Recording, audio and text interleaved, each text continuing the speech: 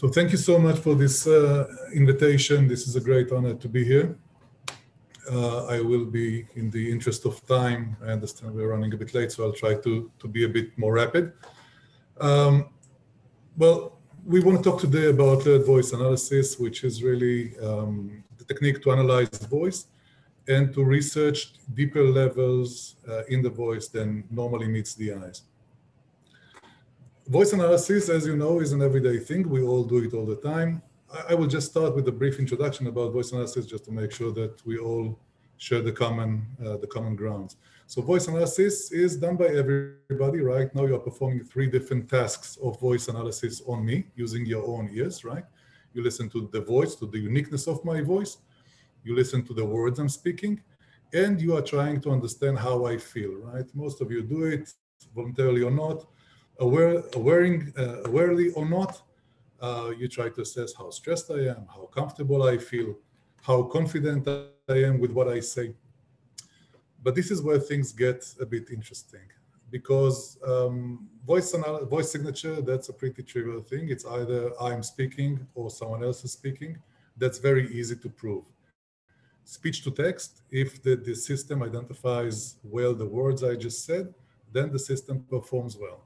But with sentiment analysis and emotion detections, things are a bit more tricky. And why would I say that? Because if I will use a very aggressive voice, right, then what would a system supposed to say? I was angry? When we meet someone on the street and we don't really remember who that person is, but we go and say, hi, how nice to meet you, so happy to meet you. Are we really happy?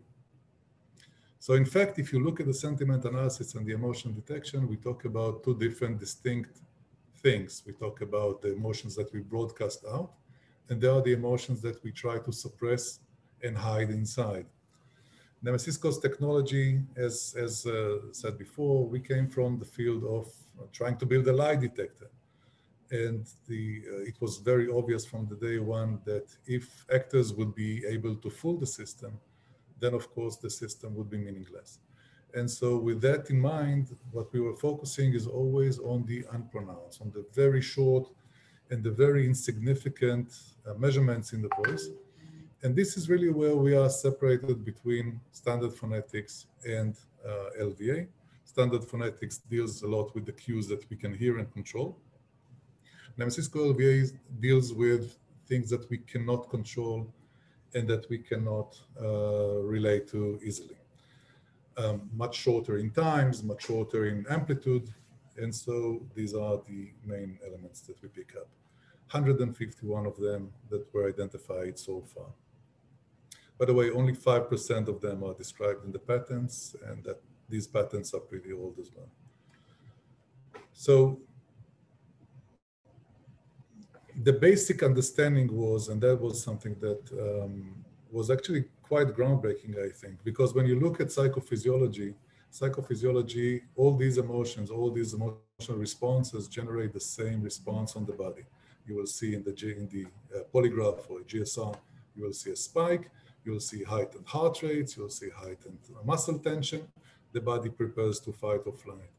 But the voice was actually able to differentiate between these fight and flight and freeze, or the aggression versus defensive mechanisms. And this was quite interesting to discover. But that led also to some other discoveries.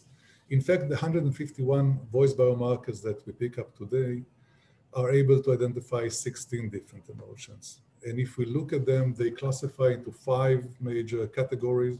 One is the emotion and excitement related parameters. The other one is the logical conflict related parameters. There are indicators that talk about stress and fear. There are multiple ones that talk about stress and fear. There are multiple ones that talk about aggression. And there are the stable state parameters, which talk about embarrassment, concentration, anticipation, things that by nature have more latency. In order to make things easier to understand, we've created a concept we call the emotional diamond. The emotional diamond, as you can see, has 8 wings, and it has energy at the top. Energy is actually a state of awakeness and aggression. stress on the other end of the line, which is talking about defensive mechanisms and our desire to escape the scene. Energy would talk about engaging the scene, right? We have emotions versus confidence. We have passion versus thinking. We have concentration versus uneasiness and embarrassment. But as you can see, these all relate to emotions. How can that be transformed into something that deals with risk, right? We started with the lie detection mission. Well, the thing is that everybody that knows anything about lie detection understands that the word is misleading. There is no way to detect lies. There are only ways to identify emotional reactions that come as a subsequent to a stimulus and may be indicative in a certain context to deceptive speaking, which is again an interesting thought, because there was a discussion I had with a colleague in the United States a few weeks ago that kind of made me change this presentation a bit. And I will talk more about that too. But the idea of any risk assessment system is to understand the homeostasis and then calculate differences from that homeostasis or jumps out of homeostasis. And once we understand the mentality of a person based or as described using the emotional diamond, normal behavior during a speech, we can identify places where it goes very different. And then we can calculate the deviation and assess the risk that is associated with each indication. This is why we prefer to relate to our tools, or we actually insist on relating to our tools as investigation-focused tools and not as lie detectors, simply because we want to lead investigators to reveal the unspoken truth and understand the entire situation that is in the background of the situation. This is actually where I was engaged with a discussion from a fellow researcher in the United States. And we were talking about the deceptive speech.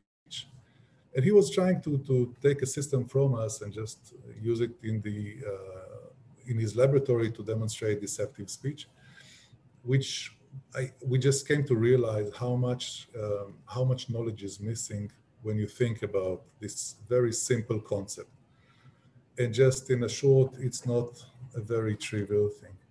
If we just look at the very basic component of understanding if this is an investigation or a casual talk, just look at it with your knowledge as a professional psychologist and consider the situation where an investigatee comes into the room, or when you speak with a fellow researcher or a fellow student or just a friend. Many different things that are very different. To begin with is, do I know in advance I will lie? Right? If I go into a room knowing that I will be forced to lie, my entire set of behaviors is very different than if something happens during the call that kind of forced me to lie. There are some things that are pre-planned stories that I create in my head. I was never abused. I was a hero when I was young and it was not a sexual molestation. There are things that I can pre-plan in my mind, but then when I am confronted with those, sometimes I need to fill up the stories or fill up the gap on the fly. These things create very different responses in the way we imagine, in the way we invent, in the way we think and react to the lies. And of course, there is always the consequences of getting caught lying. Will I be slapped in the head? Would I be put in prison? Would I be facing death penalty? These are very different situations that the body responds to in a lie need situation. Of course, if there is no consequences, the reaction will be very minimal, and I will talk more about that too. Another thing to consider is the hierarchy. Who reports to who? If I'm lying to my employees, it won't be the same as I will be lying to my boss. If I will be lying to a patient, maybe that's, I don't know, if I may be lying to my kid or to my patient, maybe that would be even okay in a sense in my mind. So again, the response and reaction of that deceptive communication will be different. And then, of course, there is my own personal and moral and social scales. Am I maybe a sociopath? Then I have zero consequences or zero fear of lying, and I feel zero regret doing so. Maybe I'm a truth fanatic, and yes, I've met some of these people too. They cannot say they are the Queen of England. I ask them, please lie to me, tell me that you're the Queen of England, and they just cannot do that, which is again a very bad lie to be testing, but we'll talk again more about that. And so I think it is very interesting to understand the moral scale principles, which actually made me dedicate a special slide for it. And this is it. Again, this is a rough drawing, just trying to describe the moral scale in terms of Gauss normal distribution, where we have 2% of the truth fanatics on one hand, 2% of the psychopaths on the other, and most of the population is somewhere on the curve. More and more people are towards the middle, of course, and there goes, and there it goes. The higher the moral scale goes, the distribution change according to the curve, of course. But the principle with that would be that the lower the moral scale of a person is, the higher the jeopardy is, and the higher the stakes must be in order to create a response when talking about deceptive reaction. I have a misspell here. So if you take all these into account, and we haven't even talked about the level of input and noise interference and quality of equipment and audio compression and other irrelevant stimulus that may be, or stimuli that may be in the neighborhood, we understand that this is, voice analysis for risk is not a trivial thing. It is something that has to be based on statistics. It has to be based on understanding and controlling as much of the environment as we can. And it must be something that we learn and profession. And so what we decide to do, what we do today is we actually, what we suggest is for entities or governmental entities or agencies to start a voice analyzers unit, which I believe people from the world of psychology and criminal psychology can, of course, be of great value and great additions.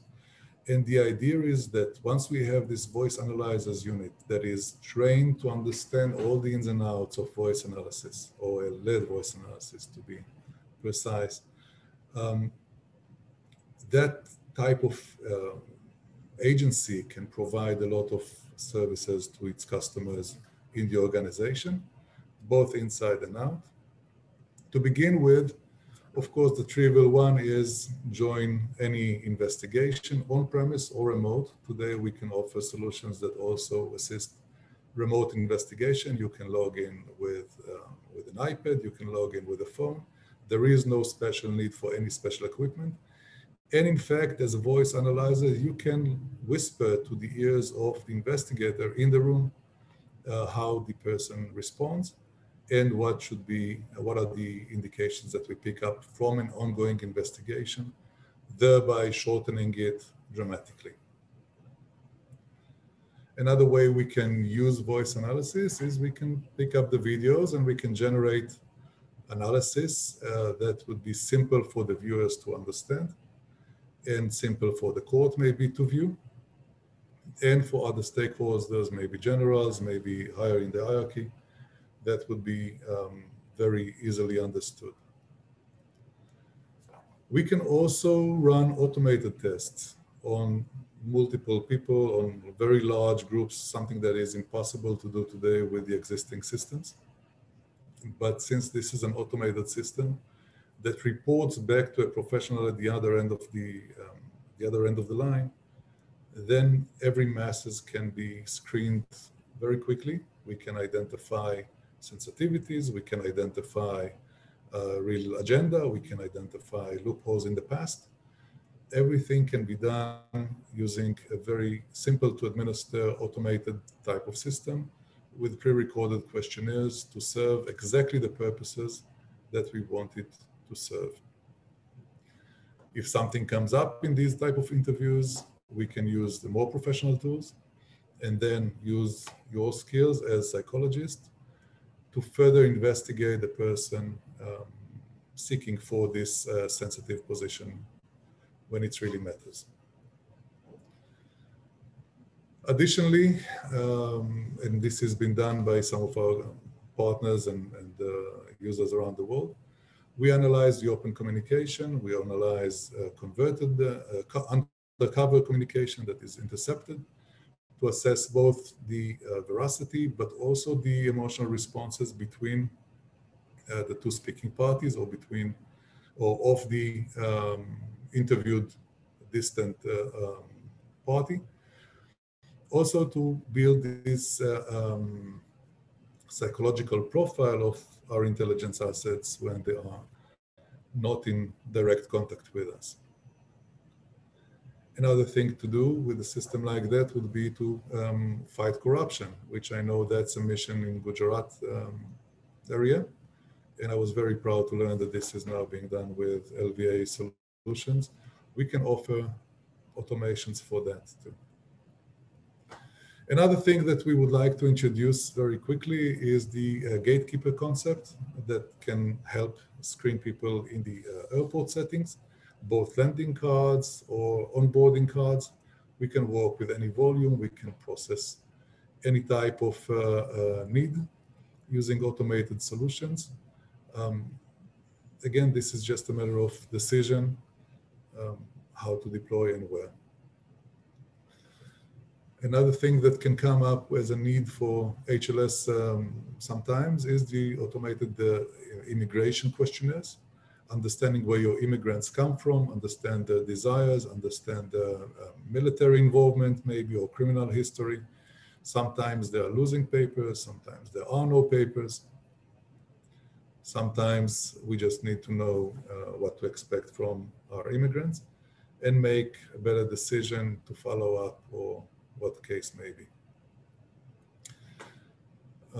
One of my favorite actually type of use cases is in the police call centers, where we want to make sure that calls are actually being treated fairly and well.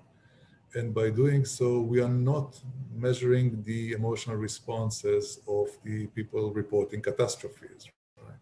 Because these guys will be in a very unique emotional states. Many of them will not be familiar with the situation they are facing.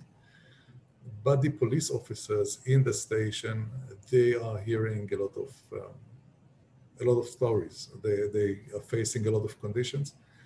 And sometimes following these guys or following their emotional state would help us understand and make sure that cases are treated as they should be. I just want to say one more thing in regards to the previous session that talked about the unexpressed voice of the victims in domestic violences. Well, systems like that can in fact identify some unspoken and unexpressed emotional hazards and emotional extreme situations. And by using an ultra-sensitive ear, such as the layered voice analysis, we can pick up and pinpoint conversation that should be followed up, maybe with another call to assess the danger of the reported of the reporting party, even if they did not express their needs in a very blunt way, or the emotional hazard was not picked easily by the operator. I think last but not least,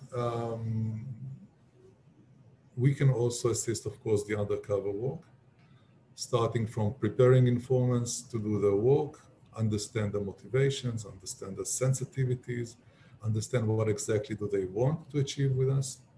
We want to help them implement their new identity sometimes. And we will monitor communications received with them. And then we can identify, of course, unique and extreme reactions that are sometimes indicative of speaking under extreme jeopardy or speaking under a threat. Of course, there are many other things voice analysis can do in the world of intelligence, which it's impossible for me to talk about in this type of open conversation. But of course, to the relevant parties, we can talk more about any of these. Thank you very much. Thank you very much again for this invitation.